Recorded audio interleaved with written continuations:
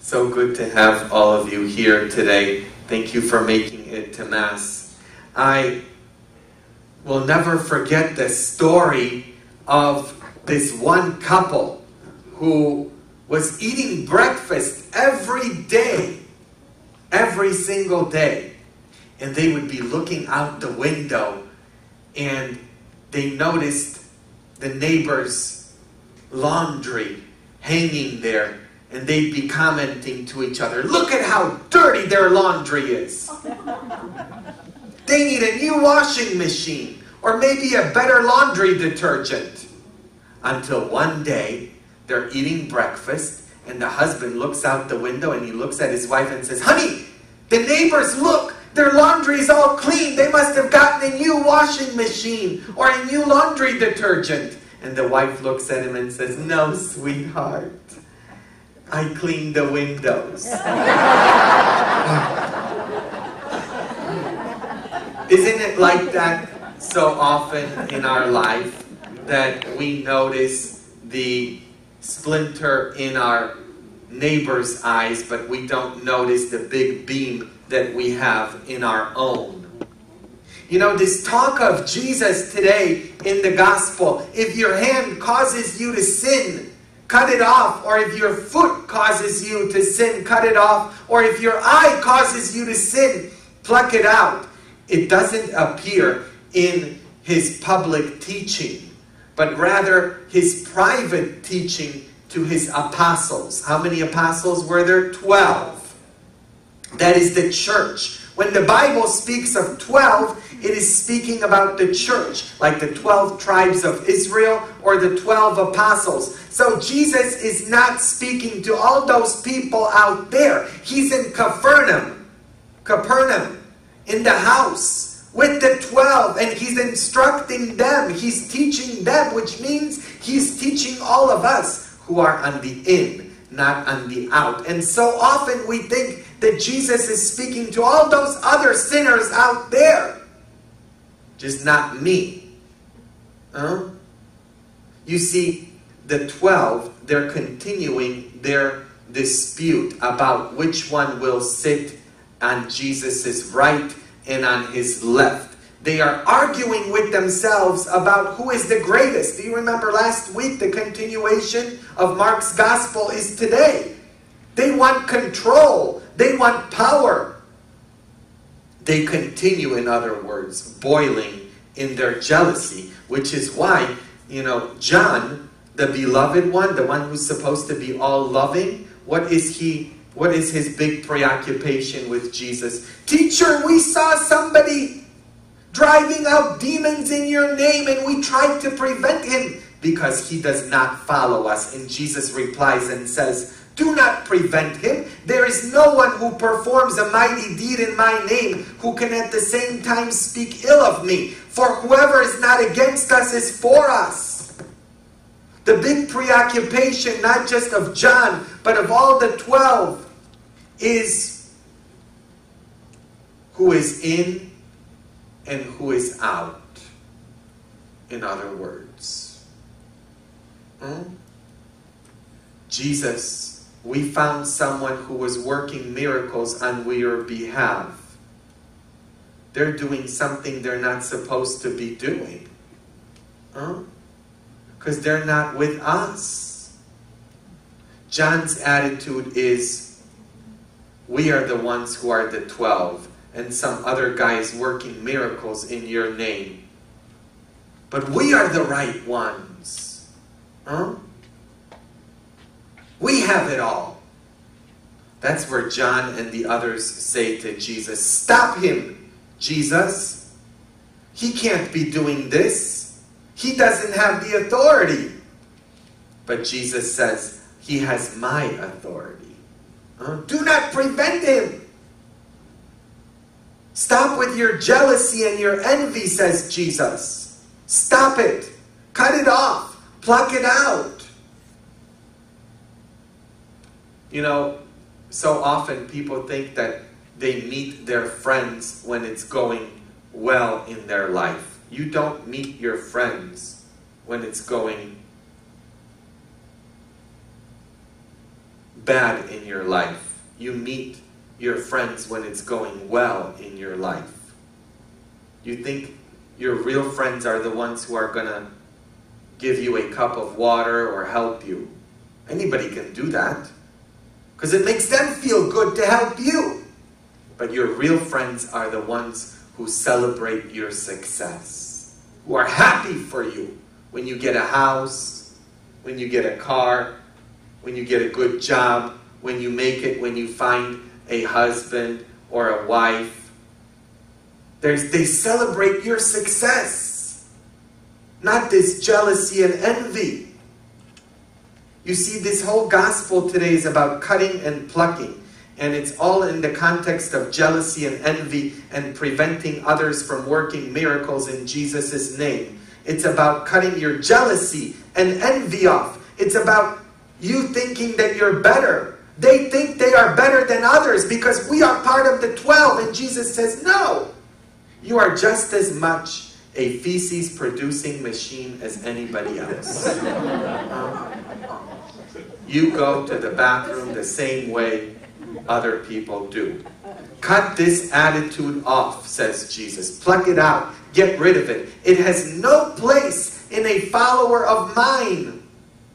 Jesus is saying, cut your attitude of thinking that it's all the other people that need to change. We see this all the time. My husband needs to change. My wife needs to change.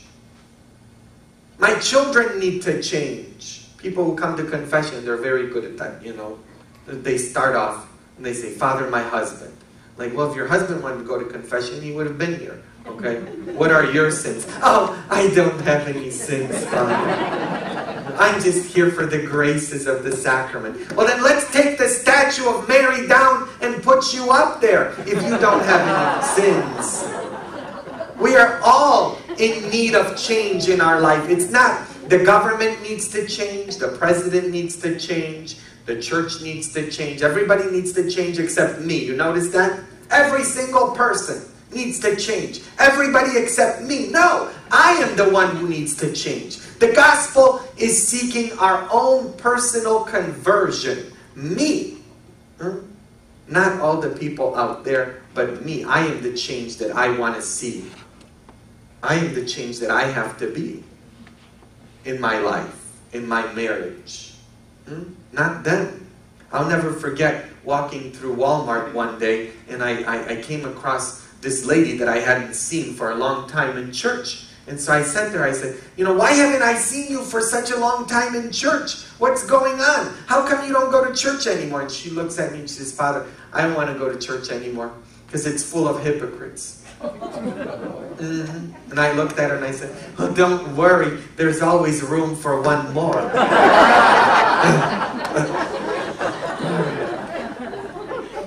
Jesus is saying, you cannot exclude people just because they may not be part of your group or think like you. If you have this type of attitude, he's saying to the 12, which means to all of us, cut it off. Stop being exclusive. If your eye would allow you to look at someone with disregard and say, he's worse than me, or not as good as me because he's not Catholic, pluck it out. He's not as good as me because he's not Republican or Democrat. Pluck that attitude out. He's not as good as me because he's of this or that. Pluck that attitude out. What kind of eyes are you looking at people with?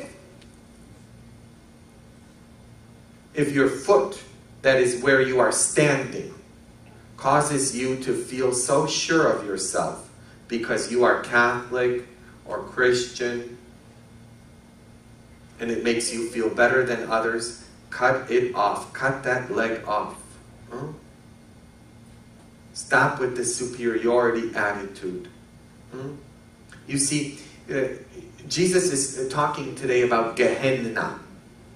Gehenna was this hill outside of the city of Jerusalem where the garbage would be burned. And that's why it's saying fiery Gehenna. It's talking about the garbage dump. And when garbage is compacted, it produces fire. So there would always be fire there.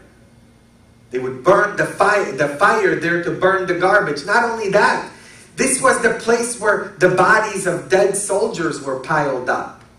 Not only that, the Canaanites, you've heard of them in the Bible. The Canaanites, who were there centuries before Jesus, they practiced human sacrifice on the hill of Gehenna. We know that from Jeremiah chapter 7, which I'm sure all of you will look up.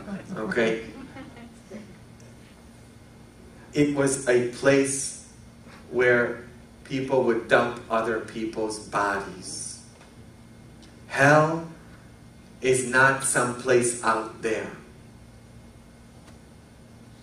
Hell is something that is inside of you, that you can live now and you can continue living in the afterlife. It's a state of being. That's what heaven is too. Heaven is not like, out, somewhere there. No, heaven is the presence of God. You have the choice of whether you choose heaven or hell. And not only that, through your attitude, you place other people, particularly those in your life, your spouse, with your mouth, with the words you call them, and all these other people. We place other people in heaven or in hell. The choice is ours. What is the attitude that carries us in our life? Is it an attitude of welcome? An attitude of non-judgmentalism? Or an attitude of pointing fingers? They're worse than me because they're not like me. No. That has no place in a follower of Jesus Christ. Jesus, who did not deem equality with God something to be grasped. The first letter to the Philippians says of St. Paul to the Philippians, chapter 1. Jesus, though he was in the form of God, did not deem equality with God as something to be grasped, but rather he humbled himself, taking on the form of a slave. That's Jesus Christ who humbled himself. The first letter to the Philippians. Not like in one of the parishes where I was at, somebody got up to do the reading from the letter of St. Paul to the Philippians, and they read it and said, a reading from the letter of St. Paul to the Filipinos. It's to the Philippians. Humility is what Jesus wants for all of us.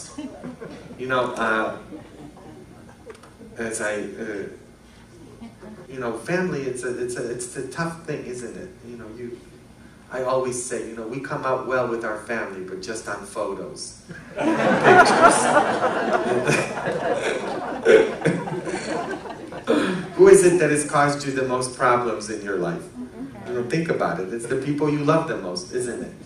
Well, we were talking, and the one person in my life, and I have a huge picture of me and my grandmother in my living room, and we were talking, and one of the things we talked about was one of my cousins who moved out of Poland, and when she left Poland, she met an African man from Ghana who is not Catholic, who is also black, from Africa, and who is Muslim. And her parents disowned her because of that, and have never met their grandchildren.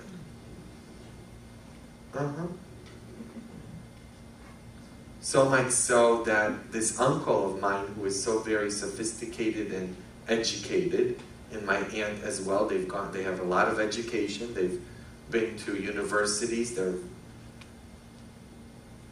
they said to my cousin that if she visited, that he would shoot her. And the one person, because my cousin wanted to visit, obviously, you know, she's from Poland, she wanted to visit. And nobody wanted to have her over to their house because of prejudice, bigotry, racism, close-mindedness, and judgmentalism. He's not like us. He's Muslim. He's not like us. He's from Africa. He's black. But the one person that welcomed my cousin with her kids for a visit is my grandmother, who never went to school because the Nazis closed all the schools in Poland during the Second World War. So she never went to any university. And when I told her, I said, you know, Grandma, do you know that he's not Catholic? Do you know that? And she says, no. I said, do you know that he's Muslim? And she says, well, I don't really know what that is. But I said, well, it's a different religion. And she says, well, I don't know. She says, but I do know one thing, she says, that there is one God and he loves us all. Do you have to go to a university for that? To know that? That there is one God and he loves us all? And you know what? She welcomed my cousin with her kids. She stayed there. And it caused for my grandmother, for her to have her hand cut off and her foot cut off. You know how? Because it's very sad for me to bring this up. My aunt and uncle do not speak to my grandmother to this very day. Because she did that. She welcomed my cousin with her Muslim and African husband and their kids who are black. Not only that, many of her neighbors want nothing to do with her. But my grandmother would rather have that hand cut off, that foot cut off, or that eye plucked out. Because having your own children not speak to you because you did something that rubs them the wrong way, that's like having one of your members cut off. But she'd rather do that than deny her faith, than deny her belief system and her value system. It will cost you another way. In other words, it will cost you. It will cost you. There'll be people who will cut you off. It will hurt, but it's worth it. You know, if you walk into my grandmother's house, you will see now on big display a big picture of her, my grandma, with my cousin, her African husband, and their grandchildren, and her great-grandchildren, who are black, for all the neighbors to see, and for all the family members to see. It's a big picture. Of course, the picture she has with me is a lot bigger.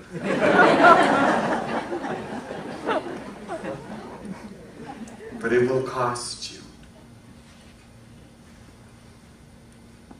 Listen to those words of Jesus again. What is the attitude that you need to get rid of? The superior attitude. What is the sin that needs to be cut off in your life? It's better, Jesus says. Listen to that. It's better. It is better if you for you to enter into the kingdom of God with one eye than with 2 eyes to be thrown into Gehenna. Let us pray today for that grace in our own life. In the name of the Father, and of the Son, and of the Holy Spirit. Amen. Let's stand today and profess our faith together.